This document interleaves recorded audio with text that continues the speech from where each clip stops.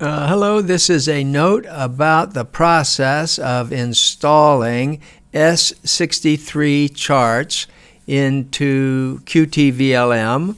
And the main reference, actually the required reference, is to read through this article. I'll put this link in the description that describes the process. It tells all about S-63 charts, tells the process how to learn what charts are available, why we want to have some, even if we're using other charts, the process of downloading the free ones from New Zealand, which is the excellent way to practice this process, and then how to actually buy some with chartWorld, and so on, and then how to install them. And so this is a video within that article, actually. All right, so here's where we start, and let me just give a quick look-ahead outline. There's sort of 3 steps to it. 1, read that article. 2 is we have to prepare the program, qtVlm, which means we buy a user permit from them. That's a one-time purchase, 15 euros, I believe. It's 15 euros. It's a one-time purchase. You can use that to download any number of charts, any number of S-63 charts that you buy from any nation. You can have French ones, German, Australia, and so on, any number. And you can use that permit on 3 devices, like a PC, a Mac, and then maybe your iPhone, I guess. I haven't done that on a mobile device. I'm not sure how that works. But PC and Mac for sure, or 2 PCs. Then, once you get your user permit, you will look in the program. We're going to take a quick look at all this. You'll see that there's a hardware ID that identifies your computer. And then you send an email to qtVlm with that ID, that hardware ID, and your user permit, and they send you back an activation key. You plug in that activation key and push a couple of buttons to check that it sees it all work. So your computer then is ready to go, but you don't have any charts. Then you get the charts, and you read the videos and the movie, the article about how you download the charts and what the end products look like. We're just going to look at the end products here, and we're going to load them. Practice with the New Zealand charts, and then later practice with some you might want to buy. So in this example today, for now, I'm going to load. I've downloaded with the proper user permit. Whenever you download, even these free ones from New Zealand, they're S-63, so you download them with a unique user ID. Is it called user ID? User permit. User permit, it's called. It's a 28-digit number, and you buy them, and that purchase is tied to that user permit. So I've got them for this my qtVlm permit for New Zealand, and then I actually purchased, for the purpose of this demo, two charts from chartWorld using the same permit. And so we're going to load both of those. So let's take a look at the and then what's next here? Then we have to just one last step, tell the program where we've put these charts and so forth. All right, that's the process, and it's the same in a Mac and a PC, essentially identical. All right, and so now we're here. And we'll go to configuration, and then charts, and then S-63. And here's what you will see. You'll have this hardware ID will be there, permanently loaded, and that's unique to your device, your system. And then you'll have to buy a permit, and that permit's going to go in here. Okay, so let's look at that process. You buy a permit. Yeah, I click. Let's see if that all works, actually. So I'm going here, and I must have gotten to the right page, I assume. Yeah, look at that, S-63. So you go through here, and this is some technicality with buying things from, it's 15 euros. And this is a technicality about buying things from France. You say, okay, I agree, and then you buy it right now. And you buy it. Now, they process this with PayPal, but you don't have to have a PayPal account. It's just they're processing your credit card. Or you can use a PayPal account. Anyway, you do that, and that purchase then they will send you back that user ID. And then we'll have that. I'm going to show you some summary in a minute. Then you'll have that, and then you'll send another email. That was all done online. This is now done with an email to the information will be there if it's help desk or info or support or something at Meltomaeus. And then so you'll send them that number, and they'll provide the key. So I'm going to then load these in here, and here's how I keep and you'll want to keep records of this stuff somehow, because here's my, and again, a reminder that these are all totally unique to my system, and none of these will work in any other computer or machine whatsoever. So this is my 28-digit number that I bought. And that I'm using in 3 places. I'm using it in an iMac. That's the one I'm in now. I'm running a version in iMac. And then, so that iMac has a hardware ID like this, and they sent me back this key. And then, likewise, I have a MacBook Pro laptop, and that's here. And then I have oh, okay. So then this is actually an older this is an older laptop. This is a newer laptop, and so forth. So those are those 3, and I keep track of that stuff, and like that. So right now I have the user permit they sent me. I would copy this, and I think you can definitely add. You can definitely send in 2 or 3 hardware keys, and your hardware IDs, 2 or 3 hardware IDs, and your user permit, and get back several. There's no charge for for this last step. So that's the hardware ID. I don't want that. I want I've got to get this. Okay, Command C, and that's like that goes there. And then the next thing what machine is this? I'm on the iMac. Okay, iMac. So this stuff all has to be right, of course. And then that's the number that would go in here. Key. Now I hope that's right. So then when you do that, I hit validate. Okay, well, I guess that's right. Okay, good, perfect. So where's my instructions here? What have I done? I've got that. I checked it all okay. Now I have to get the charts. Then I'm going to come back and assign these. I can't assign anything anywhere till I actually get the charts. So for the time being, I'm done here. I roll that up, find the OK, say OK. User permit and activation key are OK. Oh, that's good. OK, now let's look. Now we're actually sort of we're not in the program. We're in the program folders, the folders that we're using now. So now we're getting into like a finder. I'm on a Mac.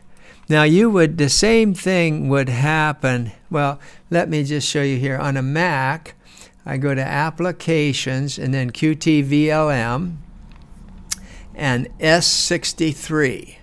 Okay, so this is where, okay, you remember, okay, that's easy. I went real fast, but let me go back. Well, here you are. I'm in a Macintosh, Applications, qtVlm, S-63. Here's where we're going to put all the charts that we got.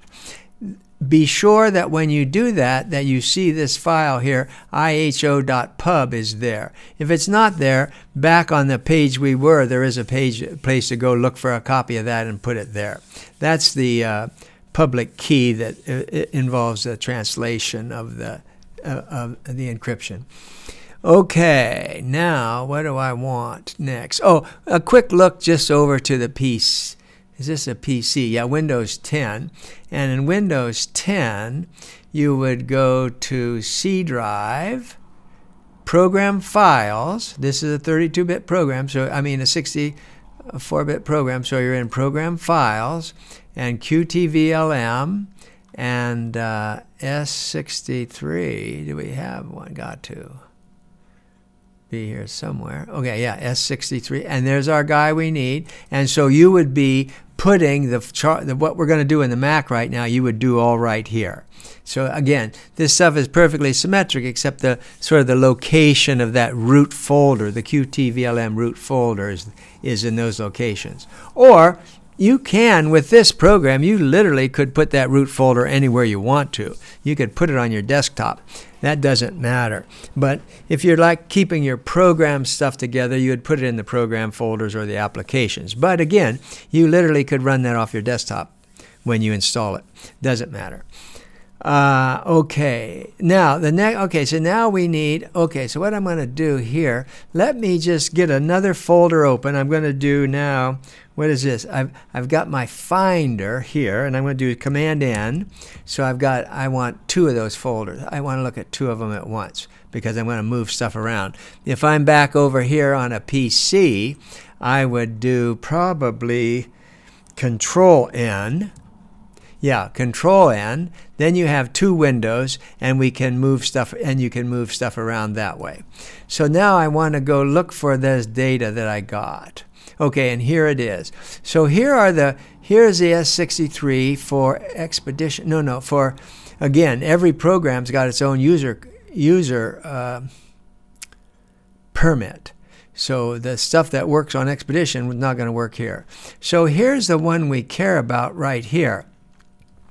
And this is the stuff that they're going to give us. This is exactly what you get from New Zealand when you purchase the charts and you follow the instructions in the videos in the article. You're going to get this data right here. And in fact, I think what we can do, let's just do this. Let's just right-click. Okay, back up a minute. I don't want to drag it because I don't want to move it. What did I do wrong here? No, I want HTML here. Here's this folder. Now, oh, it's not it's no click at all. Here's the thing. I don't want to drag it because I want to keep my master copy somewhere else. So I don't drag it. I'm going to copy it. I'm going to right click and say copy. Now I'm going to put this over here. This is now I'm going Applications, qtVlm S-63. I'm going to right click and paste it. Now, okay, that's fine. I think that's going to be okay. Now, inside here, these are zipped, right? These are the main charts. Again, you got the videos in the article that say these are zipped. So we're going to unzip these. These are unzipped. These are zipped. So just now on a PC, on a Mac, you just click it and it unzips it. Let me go back here. Okay, so you see that's the base, and that's the one I zipped. So once you see here's all the folders inside of it. This is that. Now I want to just delete. I don't need both. So again, I'm going to now unzip this guy and get rid of the original zip, which I don't need. All right. And you do the same thing in a PC, except in a PC, I think you would right-click and say Extract All. You just have to. This is what we want to end up with. We got for the free New Zealand ones, we've got these 1, 2, 3 files. The most important one, this one, and then here are the charts, and they're like that. And I think that's good to go on the New Zealand charts. Let me go back here, S-63. Okay, that's S-63. Now let's do the same thing. Now I'm back in my root folder where I've got these charts. S-63, no, where did I store them? Okay, here. Now I want to get the 2 I bought from chartWorld. Yeah, chartWorld, qtVlm, that's these.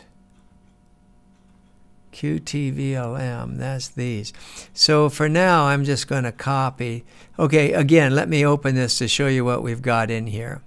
When you've got in here, this is what you get from chartWorld when you buy charts. You'll get one folder that's got the actual charts in it. There's only a couple, so 2 small charts here, 3 actually, and they're 3 megabytes. And then this is all the permission files and things like that. But so I'm just going to take this here and right-click it and say copy. Okay, copy. And I'm going to come over here. Now, where am I? I have to pay attention. I'm in qtVlm S-63. That is correct. I right-click and say paste item. Okay, that's there. Now, and then, okay, same story though. These are zipped. We got to unzip them. So I'm going to unzip this one. and then go back to the, why doesn't that go back? Oh, I see, it's opened it up. Okay, so here's the zip one of this I don't need anymore. And then likewise, this one's zipped. I'm going to do that. Okay, I don't know why that opened. That must be a setting of some kind. All right, so this one is the PRM, and that's unzipped, so I don't need the zipped one anymore. So this is the actual one with the charts and other information here. This is a folder here that's got, here's what I'm after. You got to keep in mind, because we're going to have to come and identify this. I think we're going to have to identify this ourselves. Maybe the program will find it on its own. This just happens to be a copy of our permit number, I assume. Okay. All right, that's that. Now, I'm ready to go, I think, at this point. But this is not very tidy. What I could do, what were these? These were New Zealand. Oh, these are, okay. So I'm going to just I'm going to rename this folder. And I'm going to call this chartWorld AU charts. Okay, that's that. Just it's going to look okay. Then I'm going to rename this one to New Zealand NZ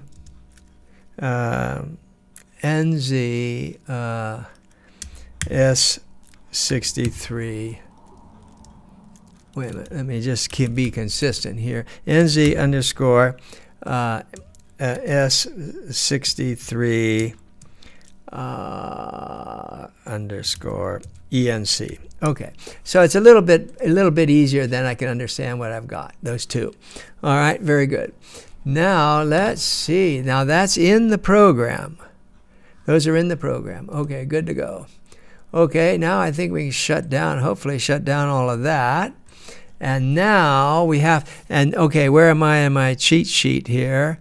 We've got practice. Oh, we've loaded them in there. Now we just have to assign, the last step, we have to assign the charts. Okay, so we go back to view, configuration, chart. Now this is a long time because I'm talking a lot and doing this, but once you've done it once or twice, you drag in new charts or buy new charts or update those charts, it all goes extremely fast. So we go charts, S-63. Now we have to, and I think the right phrase here is add, not import, but add. And now choose the folder. And let's say here's New Zealand. Let's just see if we can get away with that. Look at that. It found the permit, S60. I think it found the right permit, found the pub. Okay. Let's say okay. And these are the New Zealand free. Okay. Now let's say add and say choose. Now we'll take the chartWorld AU charts. Okay. Look at that. It looks okay. I don't want to admit that I haven't tested this. Oh, well, excuse me, I just admitted it. Okay, but I've loaded charts in the past, and and it seemed to work. Okay, let's see if it works now. So that's okay, and I think that's encouraging. It's building charts. Now we're down here. Now we turn on the vector charts and like to see charts all over the place. Look at that, all over the place. So now when you go to get the free New Zealand charts, you actually can get a huge amount of charts from them that New Zealand makes, all the way down to Antarctica. See, these are all those. Or you could just get the charts of the North Islands and the South Islands like that, just these two, right, this area. Or in this case, I just checked them all and took all of these. So you got all these charts. Now over here in Tasmania, I just took the final route of the Sydney Hobart race up into here. But I'm going to call this successful in that we've loaded these charts, and they're going to work like normal charts. All right, that is the process. I don't think there's anything more to say. Now again, if you're in the course, if you're in our course and you're having troubles, you can post questions there.